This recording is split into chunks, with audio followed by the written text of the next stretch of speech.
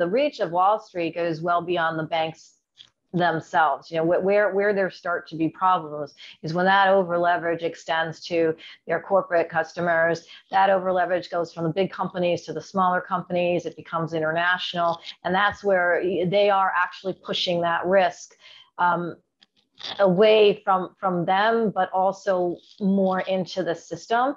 And that's definitely happening. And will there be a moment where that all falls apart again? It absolutely can happen. And the way in which it would happen is that all these extra layers of debt, as you mentioned, on whether it's a zombie company on corporate balance sheets, on international balance sheets, governments that are sort of not as able to produce money as the US or some of the larger nations can, like all of this can create a ripple effect of risk. And Wall Street's always in the middle of it and driving it, because the money first goes to them before it goes into the rest of the system.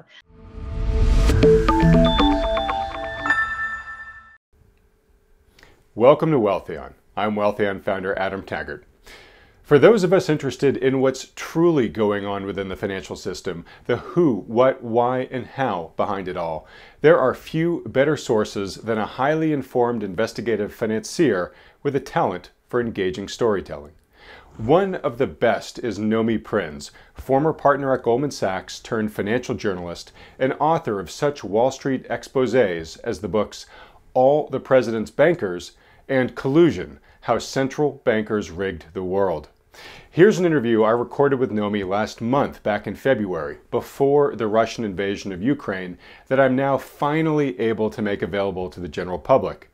We delve into the distortions the Federal Reserve has created in the markets, as well as Wall Street's cartel-like stranglehold on our financial system, both of which will definitely make your blood boil a bit. But we also talk a bit about the promise of new decentralized finance, or DeFi, solutions that may take some of the advantage away from the bankers. It's a great discussion, so let's get right into it. Thank you so much, Adam. Oh, it's such a pleasure to see you again, Nomi. So lots of questions for you, but let me just ask the one I ask all my guests first, just to stay at a high level for a moment. What is your current assessment of today's global economy and financial markets? My assessment is that the two are more disconnected than ever. And as a result, they are more distorted relative to each other than ever. The financial markets, of course, are bolstered on a very lovely cushion of $31 trillion worth of money just from the four largest central banks, more if you go beyond that, but that's pretty big, as well as what's basically 0% interest on average money throughout the world. So an ample, abundant liquidity for financial markets and assets, whereas the real economy, even net of what happened during the pandemic and the growth that we saw numerically post-pandemic, is still and will continue to struggle relative to the markets, and also with respect to broad growth itself. All right. So lots of stimulus from all sorts of organizations, but particularly the central banks that are there, that have been creating these distortions that you're talking about. And I want to underline that word distortion because it's in the title of your upcoming new book, which I'll get you to talk about in a little bit. But we are now potentially entering an era in the US where that stimulus spigot is being turned off, or at least being threatened to be turned off, right? So the Fed is accelerating its taper, plans to start raising rates as soon as next month. And Congress has had a harder and harder time passing fiscal stimulus now. So are we entering a new chapter of the story where those distortions become a lot less, the ability to continue them becomes a lot more precarious with the stimulus potentially ending here? Well, I think what happens is that distortion grows, and that's because to the extent that stimulus ends and that growth slows and that inflation continues with respect in particular to people's day-to-day lives and the things they need and use, and the relativity relative to what their wages are and everything else continues to be out of whack. And then on the flip side of that, even if we have 3 or 4 or 5 rate hikes this year, and then going on from there from the Federal Reserve, as they have signaled. And I do not believe there will be that many for the record. I think there'll be 2, max 3. But to the extent that we have anything near what they've signaled, and to the extent that they dial back the size of their book by letting assets run off, or even if they decide to sell some, the amount that they have accumulated, which is more than double what it was going into the pandemic 2 years ago. And that's just the Fed. And you amplify that throughout the world with all the other major central banks, is ample liquidity and usable liquidity for leverage in the financial markets. So these incremental changes and the fear that come from the Fed potentially pivoting or being hawkish or raising rates, the reality is, first of all, when growth stops, which it will, and when inflation, which was high into this messaging recently from the Fed, continues anyway, the Fed will pretty much dial back on its language and potentially on the speed of rate hikes, as well as the speed of reducing or letting assets run off its book. As a result, the markets will have more sort of juice to them relative to the economy than they have right now. Okay. So let me just restate that, because I think I know where you're going here. But to use the word distortion, right? Distortion sort of implies that there's a force that is stretching it from where its natural state is. And the danger of a distortion is that you can have a reversion to the mean, or a reconciliation of that distortion, where things have to correct, basically, right? And I hear you saying, look, as economic growth continues to slow, and the Atlanta Fed is tracking Q1 GDP now, and they have it pegged at 0.1% after a 6.5% growth rate in Q4, which is juiced by some inventory stuff, but still, that's basically economic stagnation, right? So we're already seeing that economic slowdown happen big time here in the States. You don't believe inflation is going to be tamed anytime soon. I don't disagree with you. And you're basically saying you don't think the Fed can tighten all that much before it really threatens to kind of cause that big corrective event that they really don't want to have happen here. So they're going to basically have to resume their easing ways. And you think that's going to continue to juice financial prices higher again. And yet that increase in financial prices is happening on even smaller economic growth, right? So the distortions were even worse than it was before, right? I see you nodding as I'm saying this, but I just want to make sure I got it right.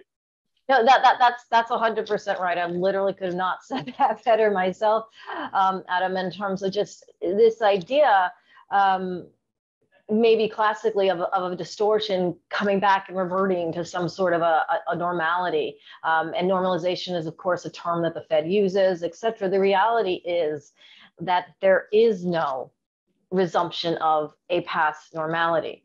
The idea of this distortion just being its own, like jet propulsion, we're out in sort of space and, there's a black hole, and the black hole doesn't generally get smaller. It just gets sort of bigger and deeper as it sucks more things into it. I mean, that's kind of what we're talking about, or what I'm talking about when I think of this distortion as being just a permanent positioning of just where we're at. And therefore it's an ever increasing phenomenon. And, as you said, the Fed will, and has want to keep the markets from freaking out. And one of the things that I heard and read after the last FOMC meeting, and even in Powell's Q&A, and even though some of that was disruptive to the markets, because there is still going to be a lot of uncertainty and a lot of parsing together, what's the Fed really going to do, when is it going to do it, how is it going to position itself, et cetera, which is going to cause volatility and chop in markets over these months to come, as that becomes fact, whatever it is they wind up doing. In the meanwhile, though, they will see that, they will see that these growth parameters have slowed down. There are certain elements of inflation that might on average look more tempered, but for if they're related to supply versus demand issues, or whether they're related to just sort of the fact that we're not going to increase it by as much as we increased it last year going into this period because it didn't come from such a low level, there's going to be some mathematical sort of smoothing out. But for the real person dealing with real prices, there's not going to be a reversion to anything anytime soon. The Fed knows this. Perhaps it doesn't admit it, but is watching for signs that it will need to perhaps not go back to easing mode right away, but certainly put the brakes on what it has signaled could be its tightening policy. Okay, this is so great. So, number of questions here. You use the word distortions, you use the word permanent, and the word permanent distortions is going to come even more into play in just a moment here. But where I want to go with this right now is sort of how long can this continue? How permanent can the Fed keep these distortions? And what I mean by that is the challenge that it's in right now, right, is if it tightens too much, it threatens to tank the markets, then bring the economy down even further, right? And that's something the Fed does not want to do. Maybe ideally it would like to engineer 20%-ish market correction over time and just give itself a little bit of wiggle room, but it doesn't want to tip things into a full-blown crash and put the U.S. into recession.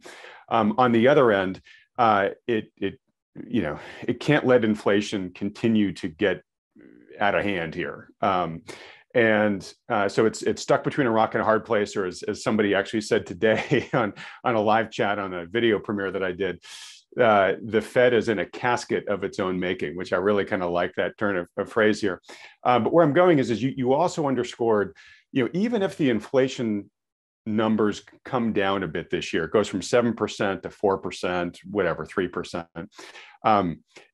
That's still not easing the burden that the average person is feeling, right? That the tremendous price increases that they've experienced over the past couple of years, those aren't reducing. Just maybe the growth of that increase in cost of living is slowing a little bit, right? So at some point here, whether there's a market limit, an economic limit, or perhaps a social limit, where we get to a point where the average person just says, I can't stand this anymore, and the torches and pitchforks come out. So, can this last forever? What do you see as being the constraints of reality on the Fed's trajectory here? The current constraints are just that if what it's doing doesn't work, it starts to raise rates by a bit, markets go nuts, the economy doesn't get impacted one way or another. Inflation is really not something it has control over with respect to, general everyday items or requirements from people relative to what they make. And something else happens after that, whether it is another wave of the pandemic, whether it is, sort of more of a threat of some sort of a war somewhere, whether it is a consolidated credit crunch because of a series of defaults, whether they're because we're at historically high levels of debt, both on a public government basis around the world, as well as on a corporate basis around the world, whether it's from a scandal that grows. There's these areas that can at any point in time, perk up, hurt the markets, in addition to the uncertainty with regard to what the Fed's doing in hiking rates. And the Fed's going to turn around at those moments and back up, because it can't not. Now, is there a limit to what the Fed can do if it chooses to go back in and help, which is your question? Well, we have seen that there is no limit when there is enough reasoning and less scrutiny,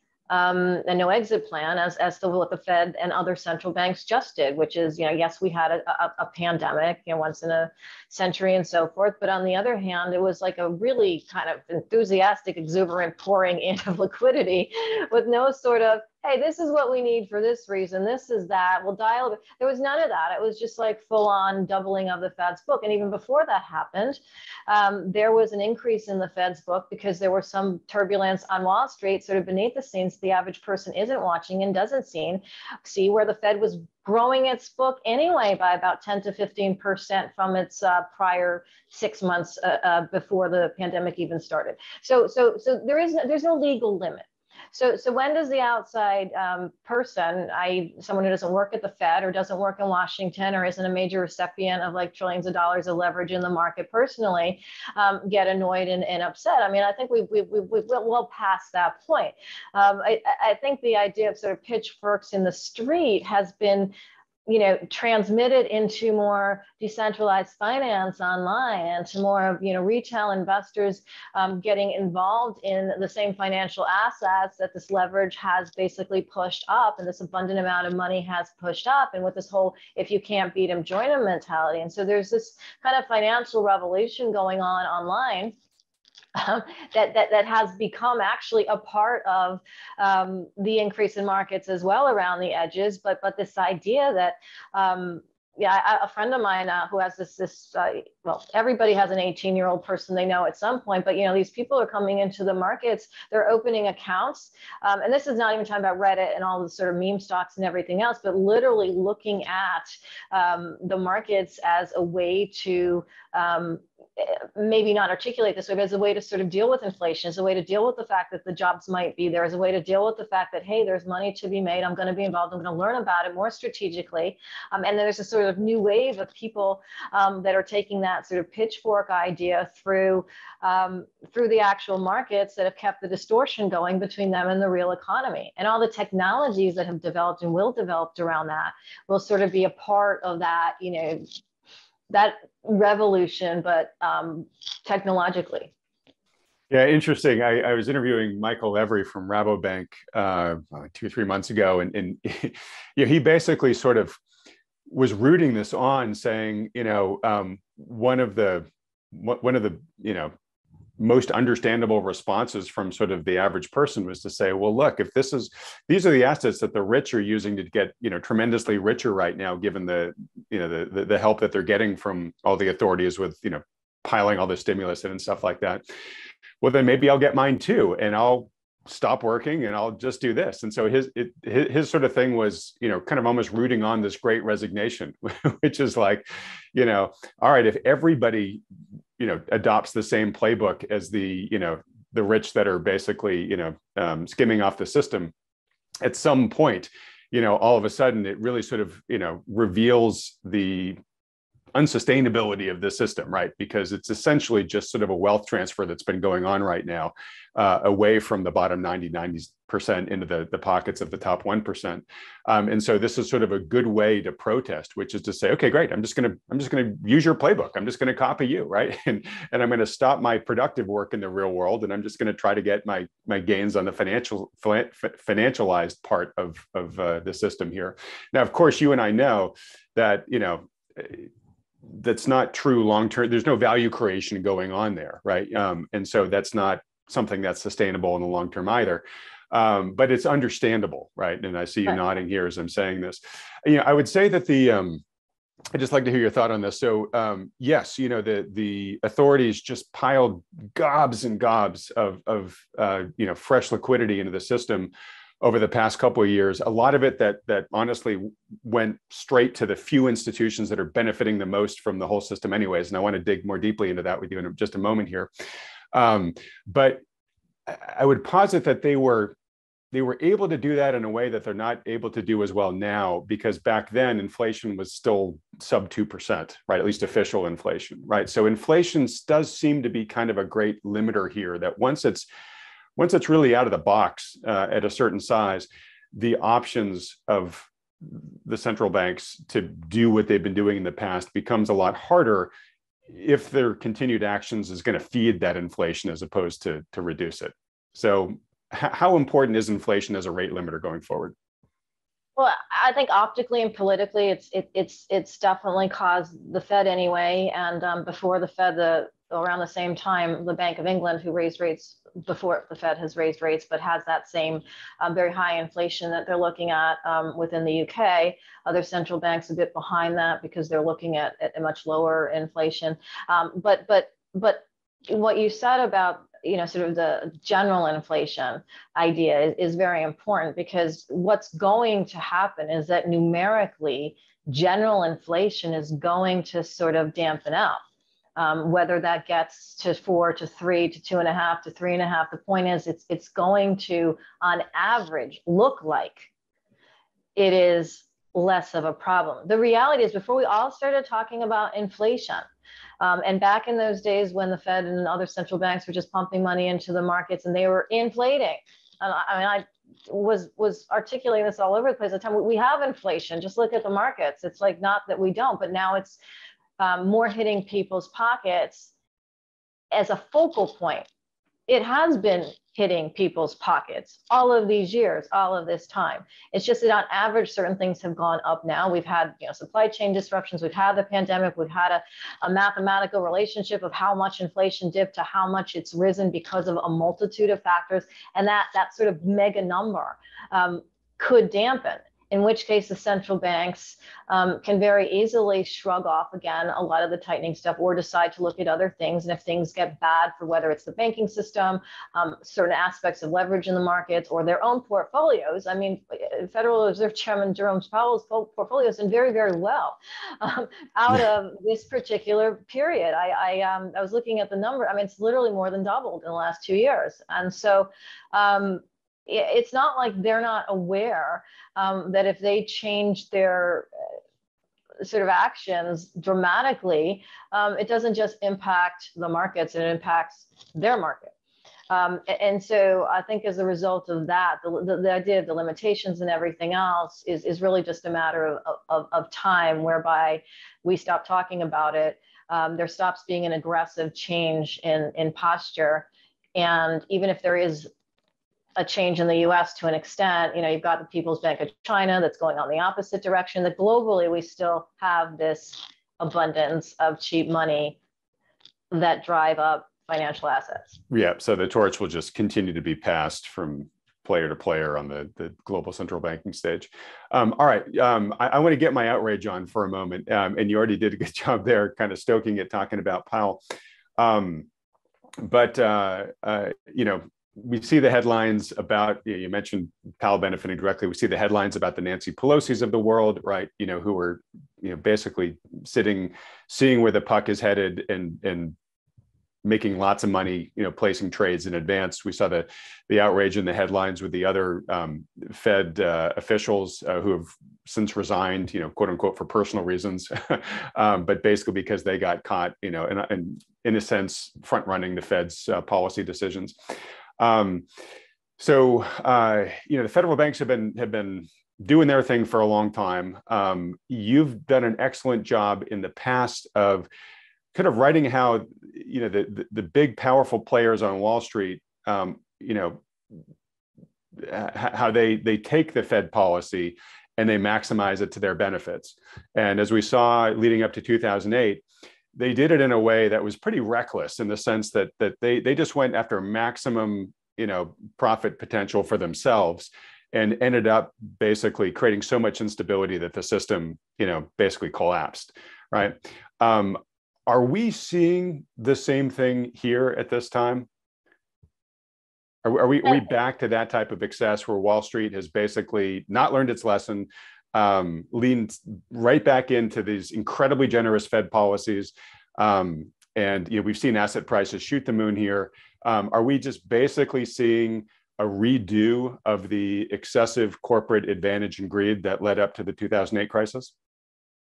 Yeah, I mean, a redo, or just it's never stopped. I mean, however we look about that, it's a trajectory. It's like a groundhog. I guess they did pay themselves record bonuses in 2009. So yeah, right. There really wasn't much of a hiatus, I guess.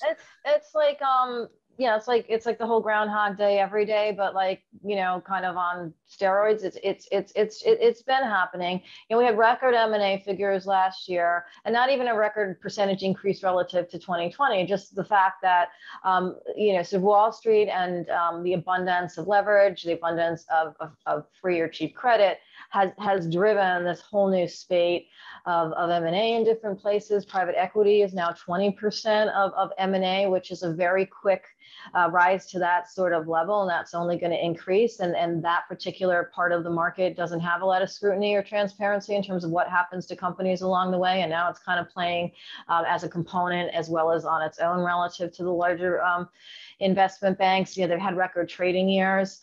This year, some of the banking stocks, like JP Morgan, going to give back a little bit because their trading revenue wasn't quite as increased as it was before, but it's still up. I mean, all of these places of potential risk are happening and unfolding at exactly the same time in similar ways to how they've done before. It's just that there's more money in the system to play with. I mean, that's just the reality. And even if, again, the Fed dials back any of it, it's still going to be more money to play with than it was in the wake of the financial crisis, going into the financial crisis, of course, of 2008, going into the pandemic, since the pandemic. I mean, there's still just more on the table to sort of work with. And the Wall Street is incredibly flexible in terms of how it uses money. The only real threat to Wall Street in this